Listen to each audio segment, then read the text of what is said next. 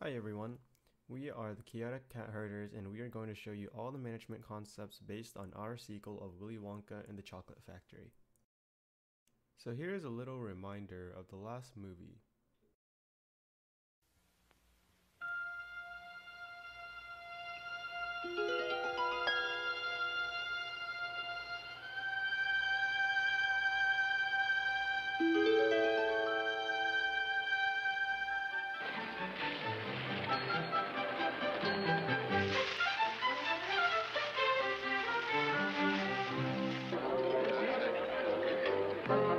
How does it make you feel to be the first golden ticket finder? Honored! Mike, the country wants to hear from you. The world is waiting. Can't you shut up? I'm busy. You're a rotten, mean father. You never give me anything I want. And I won't go to school till I have it. Violet. Cool it, Mother.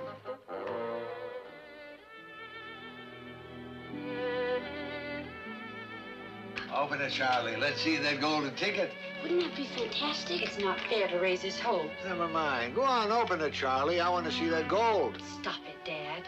I've got the same chance as anybody else, haven't I? I never dreamed that I would climb over the moon in ecstasy, but nevertheless it's there that I'm shortly about to be. 'Cause I've got a golden ticket. I've got a golden chance to make my way. And with a golden ticket, it's a golden day.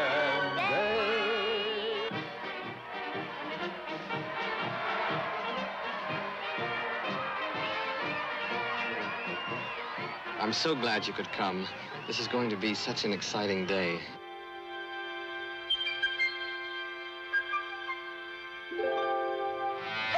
Little surprises around every corner, but nothing dangerous.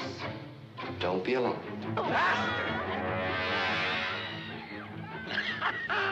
There's no earthly way of knowing He's singing. which direction we are going.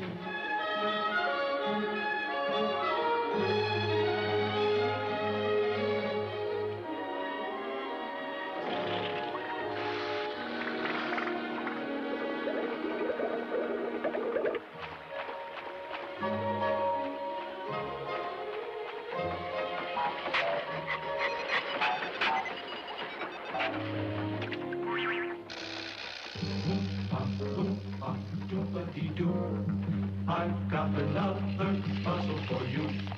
Oompa, loompa, doompa da dee. If you are wise, you'll listen to me. Who do you blame? It is a brat.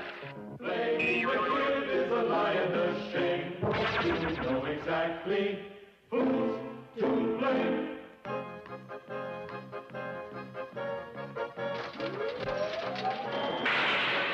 There is no life I know to compare with your imagination. Living there, you'll be free if you truly wish to be. So now Charlie is given the authority to run the chocolate factory, but must be properly trained to do so. Our story takes off with the exchange of power between Mr. Wonka and Charlie. The current business goal is to reorganize the business structure after a sneak attack from Veruca Salt. Charlie, being just a kid with no experience, struggles with all the functions of being a manager. Strategizing the development and success of this mission presents a challenge. In addition to the learning undertaking, Charlie will also go head-to-head with a competitor that threatens the future of the company and will ultimately have to deal with the aftermath of bad publicity. Willy Wonka is present in every episode to help guide Charlie along in crucial managerial lessons. The end of the series will lift the mystique of Wonka's empire by employing new marketing tactics to positively change the company's tainted image. Now we'll introduce the main characters of our show. First, we have Charlie Bucket and Willy Wonka. Charlie is an incredibly virtuous, humble, responsible, helpful, and caring young boy. He is now the CEO in training to the Wonka Chocolate Factory and finds everything to be a little bit overwhelming. But Charlie has no doubt in his mind that the training programs implemented by Willy Wonka will make his transition be nothing short of smooth. He is not an aggressive person, and his traits make him seem like the ideal future manager for the chocolate factory. It is without a doubt that everybody in the TV series will be fond of Charlie. Next, we have Willy Wonka, and Willy Wonka is the eccentric founder of the Wonka Chocolate Factory and has recently gone into retirement and is in the midst of training Charlie to take over his factory. Willy is constantly traveling in his Wonka Vader, going to exotic places, and the things he brings back help impart wisdom on Charlie and help give him ideas for new products. Our next characters are Grandpa Joe and Veruca Salt. Grandpa Joe is an elder who has been full of life ever since Charlie chose him to accompany Charlie to Wonka's chocolate factory. He enjoys spending time with Charlie and is incredibly wise and loving. He also advises Charlie and gives him a lot of hope. Grandpa Joe is very sensible, which we believe he can teach to Charlie to make impactful decisions and not to make any rash decisions which could negatively affect the factory and those working around him.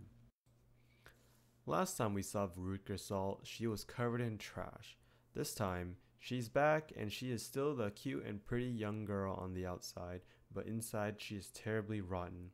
She is a complete brat, immature, overindulged by her parents, and incredibly manipulative and constantly scheming. She is the main antagonist in our TV show, and she is the direct competitor of the Wonka factory, and she will not stop until she has ruined Charlie and the Wonka factory. Our last two characters are the Oompa Loompas and Mr. Slugworth.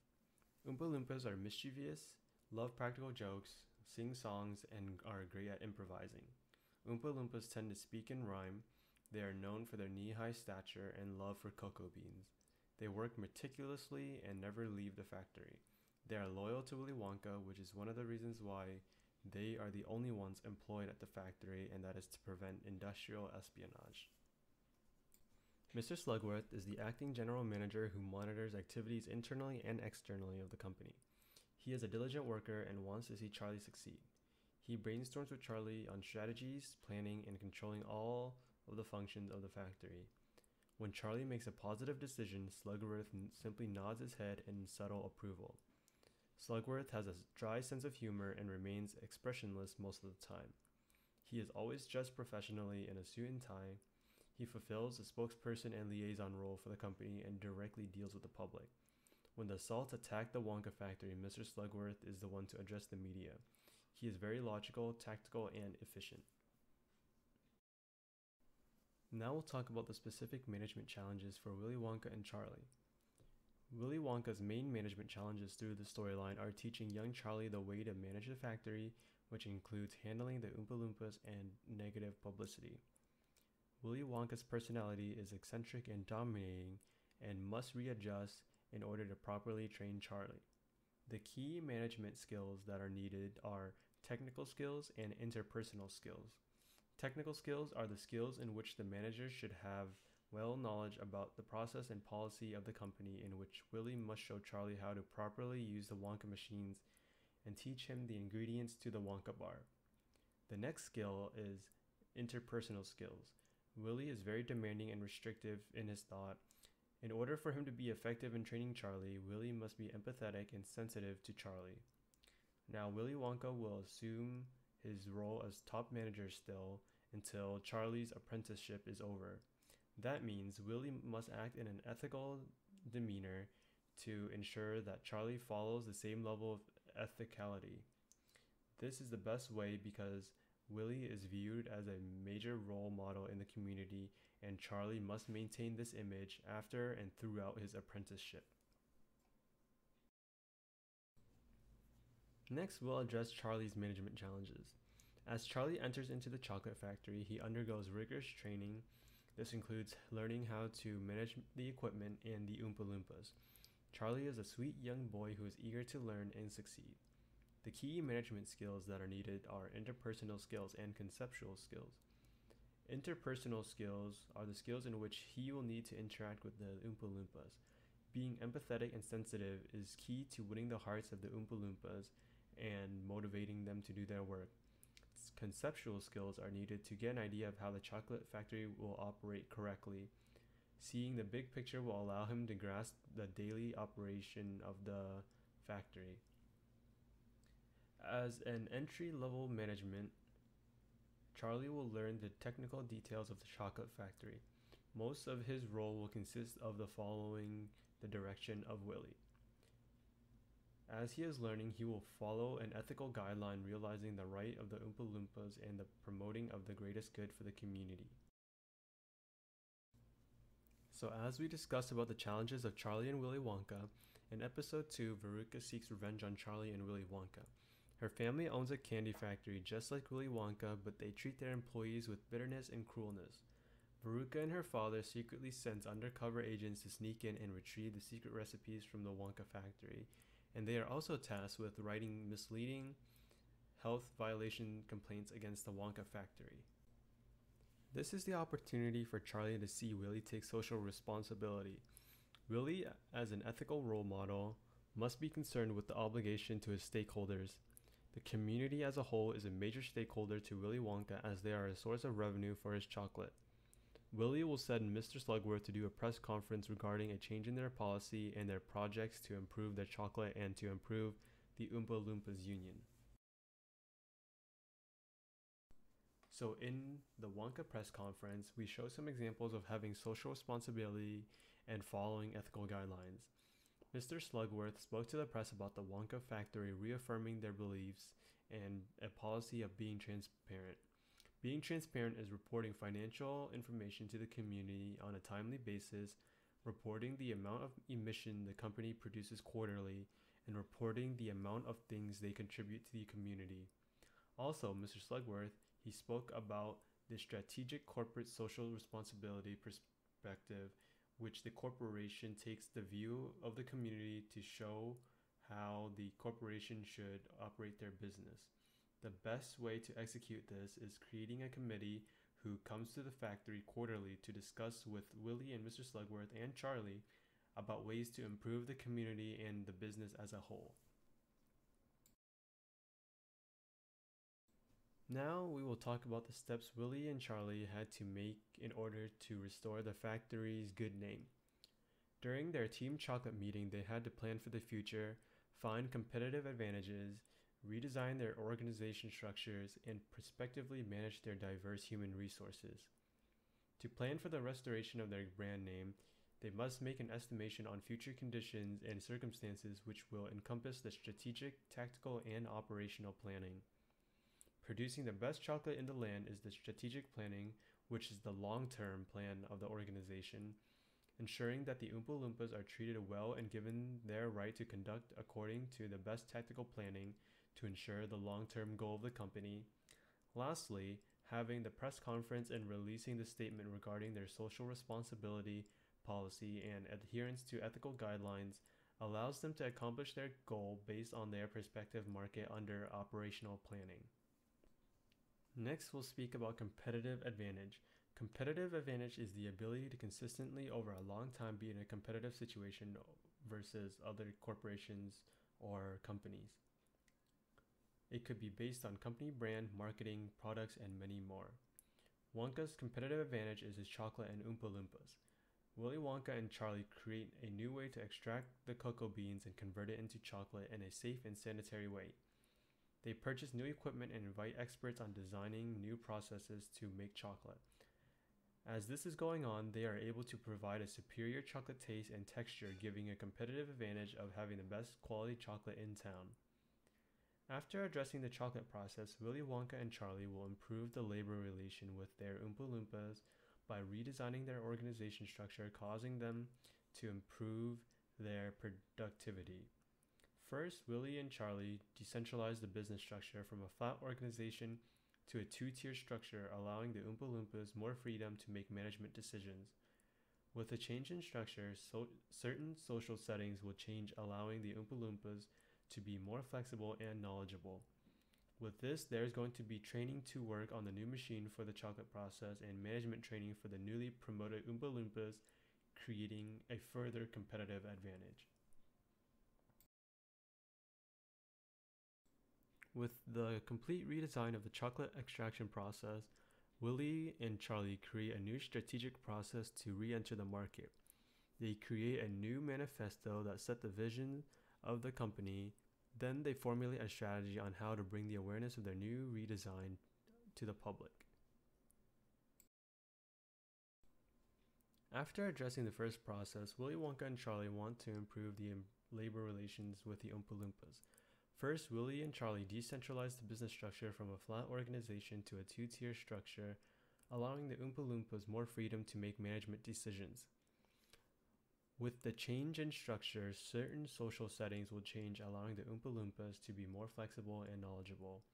With this, there is going to be more training to work on the new machine for the chocolate process and management training for the newly promoted Oompa Loompas. The concepts presented by our production of Charlie and the Salty Dilemma starts at the most elementary level of managerial theories. Willy Wonka provides the first introduction to management in the training of Charlie Bucket by identifying challenges. Then the analysis begins of what key skills to attain, what roles he must follow, and the other essential responsibilities. When the villain comes into play, questions of ethics and how to counteract the destructive threat are posed. Strategic corporate social responsibility perspective is addressed to the public by spreading openness of new strategic plans of transparency and a whistleblowing program. After setting an overall vision of the company and brainstorming on how to gain a competitive advantage, the process of formulating then implementing further strategies of planning and organization are set into motion. The Department of Human Resources is given a special amount of examination due to its diverse laborers and is rearranged under decentralized organizations. A new two-tier structure is enforced, moving away from a flat organization. Advanced managing and socialization of Oompa Loompas is improved with the on-job training, job design, labor relation, and compensation. Our group, the Chaotic Cat Herders, consisted of Jonathan Perez, Michael Ho, Samantha Wabi, and Christa Howell. Our goals were being met at a timely manner, and everybody was aware of what was assigned to them. Our group could have been better at working collaboratively online, seeing how sometimes we did run into situations where people had trouble meeting in person. Everybody was making sure that everyone was doing their part and everyone was working together really well. Nobody really felt like they were drawing the short end of the stick and had to do more than others. Our communication via text and email were effective and relayed information reliably. And with that being said, everybody got into the groove of working together really well and really fast, and we all understood each other's strengths and weaknesses. And with this understanding, we helped each other to ensure that we had a high-performing team. Now that we are at the end of our presentation, our team would like to offer some recommendations for future students. Our team recommends that you guys should take the initiative every step of the way. This course has a lot of content in a short amount of time. However, with enough motivation and commitment from the team, everything will work out on its own. In addition, to get things nice and organized, your team should plan their meeting schedules and ensure that deadlines are met. Also, if there is any miscommunication amongst the team, you guys should get clarification immediately, whether from another team member or the professor. Lastly, if you are having issues, please do not hesitate to contact Professor Diazio immediately. We, the Chaotic Cat Herders, would like to sincerely thank you all for watching our presentation and for sticking with us through the entire semester.